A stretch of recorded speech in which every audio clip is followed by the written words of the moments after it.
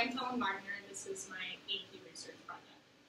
So my question was, when should external enforcement in ecosystems outweigh the natural ecological biodiversity? So to begin, I want to give the correlation between enforcement and biodiversity. So the definition of enforcement is the use of services through agencies or foundations serving to protect or to inform on the surrounding environment. Enforcement comes in a multitude of different pockets, which is direct and indirect contribution from humans, provisional or regulatory enforcement, and civil and criminal law. So provisional is described as the energy outputs from the ecosystems, which is essentially resources. Regulatory enforcement is provided by acting as regulators, which is basically regulation control of a certain entity, such as air quality or disease control. This can also be from civil and criminal law, which is when enforcement agencies are used. This is usually an effect of it, which is criminal law coming into play with the enforcement agencies. This correlates then with biodiversity, which is the variety of life in a particular habitat or system. This comes into two pockets, which is the natural biodiversity and implemented biodiversity. Natural biodiversity being what's subjected within the question, which is when enforcement agencies are not used. This is the untouched biodiversity, whereas implemented biodiversity is when an agency is then used. You have a unnatural biodiversity that's either man-made or from an enforcement service. So enforcement programs, they create a resource for environmental problems to help regulate biodiversity. According to enforcement of environmental law, this is the range of procedures and actions then employed on the ecosystem. According to the Environmental Protection Agency, these areas with federal enforcement efforts can make an extreme difference within our biodiversity. But environmental problems are growingly complex within the degradation of ecosystems. So along with that, environmental degradation is from human activity. As you can see from the graph over to my left, it's a web of overconsumption, increased economic growth, and industrial activity, which then all leads to threats to biodiversity or a loss of it. Human activity essentially creates the need for these enforcement programs. There are over 217 million cases brought on from the EPA to help protect and conserve the environment from just natural waste, and even more cases for other programs. One of these programs being the Research and Conservation and Recovery Act, which then protected against hazards of waste disposal as well as conserved energy. This idea is then that human activity is the reason that we need these environmental enforcement agencies, such as the ones brought on from the EPA. So then just to help understand how they all correlate, the earth and biodiversity. So biodiversity is extremely important in human management areas and natural ecosystems. Without it, all ecosystems would essentially become extinct. But the biodiversity then includes all ecosystems, which is managed or unmanaged. Managed meaning the ones by these provisional or regulatory services, unmanaged being the natural biodiversity. As you can see from this graph, which is the web of how it all correlates, you have biodiversity, which is brought on from global changes or can be affected by global changes, and human being, which makes global changes, which is in a web of which webs into biodiversity. But it all correlates into how our ecosystems functions, and then if there's the need for an ecosystem service or not, which the main two that I've been talking about, which are on this graph, is the provisional services, and then on the bottom, the regulatory services. As I was researching, though, there was a clear gap between the in-depth knowledge that these researchers were giving out data, and that there was a lack of in-depth study on the reverse side, which means that basically it's difficult to measure a sense of how much biodiversity is actually in a certain ecosystem. There's also a lack of clear data, and a lot of it is one-side information, meaning that there needs to be evaluation of what would happen to biodiversity if it had gone untouched, which was what I was prior talking about, which is the natural biodiversity. If there had never been a enforcement agency, would biodiversity it's a gap within the ideas of enforcement, and that there's data regarding the adverse effects of enforcement are scarce and sometimes unclear as the results of whether or not it actually helps biodiversity. In a lot of cases, the data show that they used a measure of biomass in order to understand whether biodiversity was being helped or decreased by these provisional services. So then that leads me to my hypothesis, which was that external enforcement will have a clear ability to outreach the current use for independent ecological biodiversity as the world continues to shift towards assisted needs, meaning that in our progressive society, these enforcement programs are needed as biodiversity can't stand alone as human contact continues to ruin certain sides of ecosystems. So the methodology used was data collection from field researchers. They had their scholarly articles and data analysis, basically founding upon the same variable of a reintroduction of a certain species. Then they followed certain species to configure the patterns or discern behaviors before and after enforcement was used in order to understand whether or not their enforcement program had actually worked or helped increase the biodiversity of a certain ecosystem. So the investigation was quantitative results regarding, again, the biomass of the species within an environment by understanding whether or not, or the number of species still in that certain ecosystem, help them understand whether or not the regulatory system or the provisional system worked. So these research articles basically outlined their experimental process and then gave their results on what had happened. Most of these being national results instead of focusing on one cumulative area. So the main authors that I used within an investigation, so for the Red Wolf Conservation group was Adams, Bastille, Murray, and Waits. This was a group investigation on the Red Wolf Enforcement Program.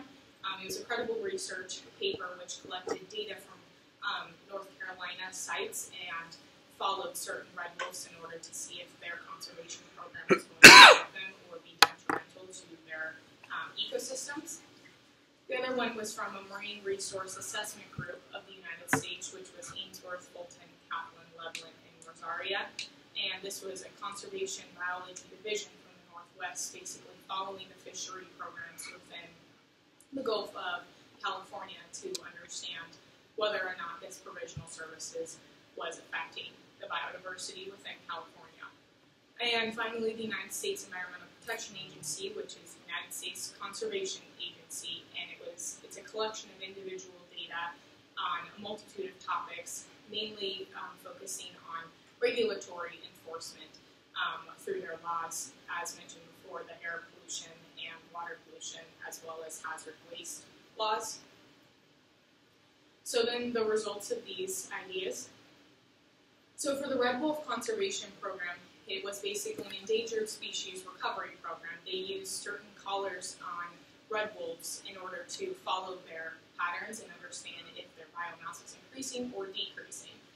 Basically, the goal was to assess if there was a need for another recovery program within North Carolina for these red wolves.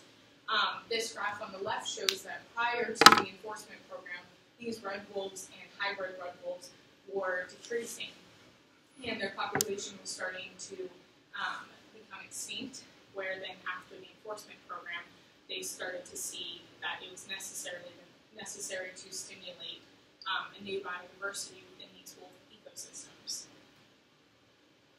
So then backing in with that reintroduction idea, which was a study of golden paintbrush plant species, and basically it was the restoration of a rare species in a conservation effort.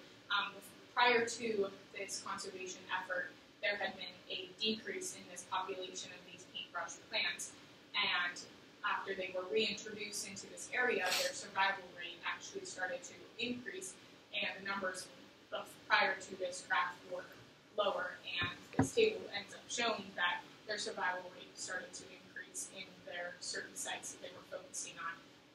One, though, of course, with enforcement programs, there comes adverse effects as the native plants that were being reintroduced along with the golden paintbrush were also harmed from this species as they were being reintroduced into an almost foreign land from when they had first been in this area. And then the biodiversity enforcement of the prior mentioned the sea lion action, which was basically in the Gulf of California, and it was to help implement new ideas on fishery to understand if they were needing management for their natural resources. It focused on sea lions, the gillnets, and then the shrimp. And from these graphs you can see, though, that after the enforcement agent was used, the species that had no management actually fared better.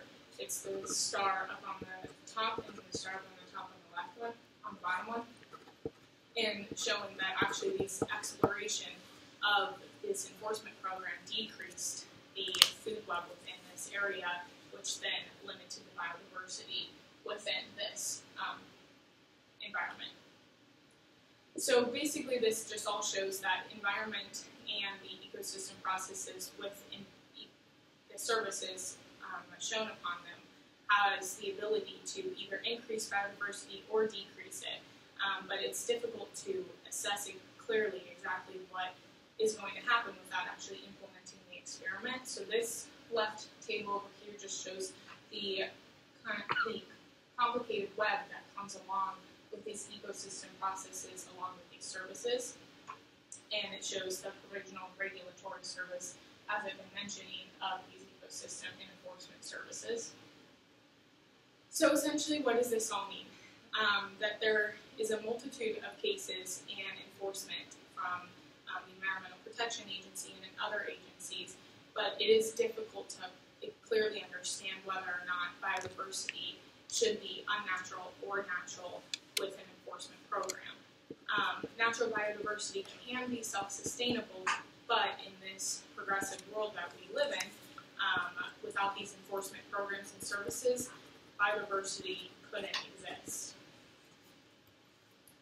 So in other research, the methodology focused on specific ideas of enforcement in cases within the idea of a preventative measure, basically such as when they did the sea lion service, they focused on 3 main species in order to understand the food web going along with them, to understand whether or not their provisional service was going to increase the biodiversity within this food web or decrease it. But biodiversity can be maintained without these regulatory and provisional services, as the sea lion service showed that it actually was detrimental to the food web. So some limitations and research. The research varied within each data. There was usually only a focus on a multitude of enforcements rather than just one, such as provisional and regulatory, as there's cultural as well. But these regulatory and provisional services have an uneven amount of experimentation. Most follows the regulatory, such as the EPA, which has laws to enforce the increase of biodiversity. And then many sources also focus on the result of the enforcement procedures rather than what they were affecting within the biodiversity. So it was hard to discern what exactly was happening within the research. But in the future, research needs to be conducted more upon the human impact of these ecosystems. Without humans, the original question is extremely valid as far as natural biodiversity. But humans are the reason that we need these provisional regulatory systems. So then the conclusion, the research upheld the belief that enforcement programs, whether it was provisional or regulatory, helped maintain a man-made natural biodiversity rather than the natural biodiversity which was untouched by an enforcement program. But self-sustained ecosystems aren't very likely in this society that we live in. But there is a $20 billion commitment to services and regulations to ensure these ecosystems from the EPA. But in some cases, enforcement can be detrimental to the environment. And that's where the gap research came in, where that there were these provisional services that would have fared better if they had not touched a certain ecosystem. So then that brings to the big idea, which is that we should preserve every scrap of biodiversity as priceless while we learn to use it and come to understand what it means to humanity. By E.O. Wilson. Thank you so much. All right, Kellyn, very well done. Couple questions for you. First, if you had more time or money or resources or whatever you may need, what would be the next step you would want to take into adding to your project? I think I would really like to dive into one idea of an enforcement program rather than the conglomeration of all of them. I think it's hard to discern exactly which one would it, like especially in an experiment that had original and regulatory enforcement agents, whether or not which one would work and which one doesn't, depending on the situation. Okay. And then finally, what was, you showed a lot of sources, we're seeing them right here. What would you say was the most valuable source you used and why? I would say that the red lion, or the lion conservation group, was the most beneficial because it showed the gap. Pretty much every source that I kept coming across showed that these enforcement groups were helping the environment or the ecosystem that they were experimenting upon. But this one actually showed that if they had never gone into this ecosystem, the food web would have never decreased and they would have never had a detrimental effect upon our ecosystem. So I think it showed the gap research very clearly as to what should have been